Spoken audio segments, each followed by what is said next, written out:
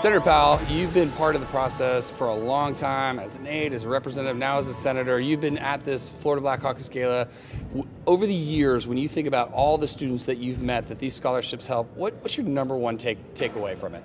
I think about the empowerment of seeing how the students react to receiving the scholarship, but also the interaction between students and legislators.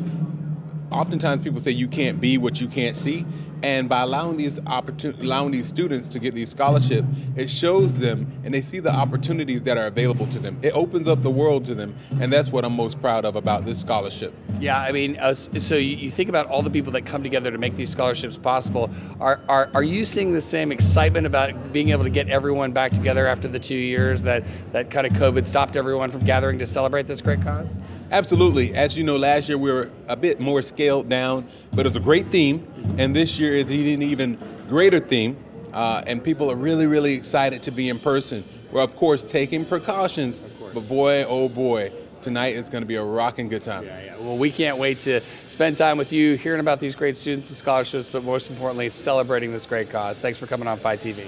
I'm so excited. I'm glad to be on Fight TV. Thank you, Brad, and thank you to Florida Internet Television for all that you all do and for sponsoring this great event. Thank you. It's our pleasure. Thank you, Senator.